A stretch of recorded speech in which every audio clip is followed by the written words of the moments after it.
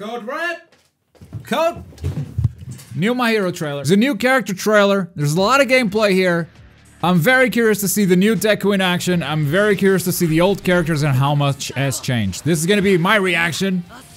This looks okay, yeah. Same shoot style Deku. We're gonna have a breakdown. Oh, there's a little new animation there. Okay. Mirio, we saw a lot of gameplay from this guy already. I doubt there's anything to surprise us here, though. That move looks cool. I was proven wrong immediately. There's his level 2 plus ultra. Power! Yeah! Oh, bring me some Tamaki. He's got this pull move that seems perfect for resets. We're gonna break it down later. Okay, okay. That's an okay animation. I give it 7 out of 10. I still don't know her quirk. People said she explained it in the anime. I still don't understand it. I don't know. She shoots waves? What's that? What waves? Waves of what? Not the biggest fan. Ashido! Oh, she's gonna be zoning master. Did you see that setup? Did she just put up a wall of acid? I didn't know she breakdanced. That's new for me. Mineta! What is that yellow attack? What the hell was that? He just jumped away and came back, dude. The world demands it, indeed. Full cowling, 100%. That yellow seems like a nightmare. That is a projectile?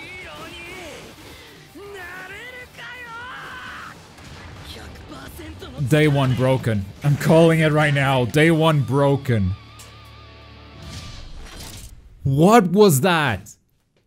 Not okay. Not okay. Okay, breakdown time, I guess. Let's do this. From shoot style Deku, all the moves seem the same. Even the plus ultra seems the same, but there's an extra little animation, I think. I haven't seen his level 2 in a while, so maybe there isn't. And I think there is. Mirio, brand new character. We saw a lot of gameplay in the past. Click here if you want to watch that. I pointed to the wrong side, didn't I? I do like this 3-strike permeation thing. 1, 2, 3. That seems like one of his quirk buttons for sure. All right, Amajiki, brand new. We haven't seen a lot of gameplay from this guy. That pull is insane. Now, here's the thing. Whether that pull is good or not depends on the following hit. Because he pulls and then he hits you with a shell, right? If that's all part of the same move and cannot be cancelled, this move is just okay. If you can pull and cancel the hit, that is so good for resets. Look at him, he's floating off the ground. That is prime reset material right there. So it all depends on that shell. If you can cancel that shell from hitting, that is a very good move right there. The swordfish, he uses it at close range, but it seems to be a ranged option, because it does have a lot of range right there. And then the wings, I'm not sure what the wings are all about. Every character can jump in the air, every character can do aerial combos, so for him to have the wings, maybe he has a float ability, kind of like Inasa currently has. It really isn't clear from the trailer alone. We're gonna have to wait and see more. Now, Nejire, my confusion about her quirk aside, she seems to be a zoning character, but not the type of zoner that can reach you full screen. Her zoning seems quite limited, so she's gonna be one of those mid-range characters. At least that's the first impression I'm getting. Because if you look at her waves, outside of this one that's really big, every wave she does has sort of a limited reach. Not quite as small as Bakugo's small explosions, but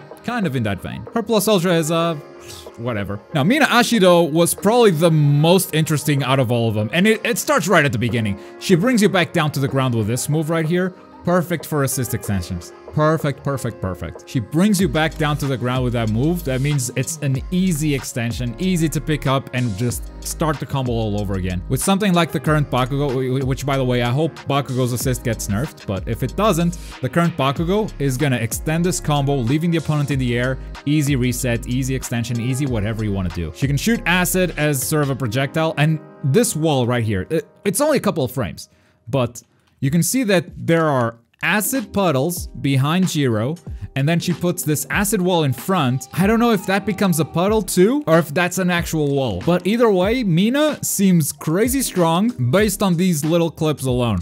And she's gonna be the new setup queen, isn't she? You won't dethrone my Dobby, but I'm loving the setups. Also, breakdance.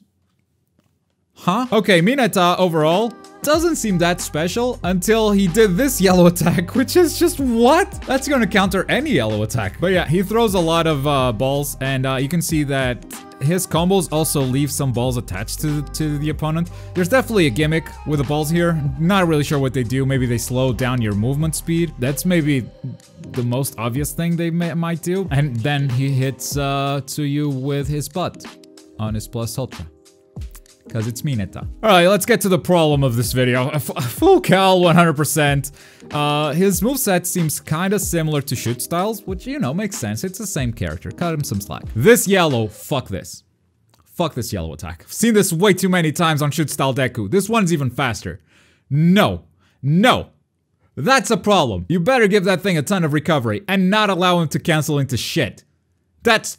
no. His flip kick is now a projectile. It releases a wave of wind. As if that wasn't a problem enough, now it's just stronger. My first impression of Full Cowl is that they took a top tier character, Shoot Style Deku, and they just made him stronger. What are you doing? I'm complaining a lot, but this is just hype. God, I'm so excited for this. Whew, alright guys, as far as I know, there are only 3 characters remaining to be announced, so who do you want it to be? Let me know your picks. Who's the character you really want to be announced next in the comments down below. And as always, thank you very much for watching. My name is Globku, and I'll see you next time. Bye!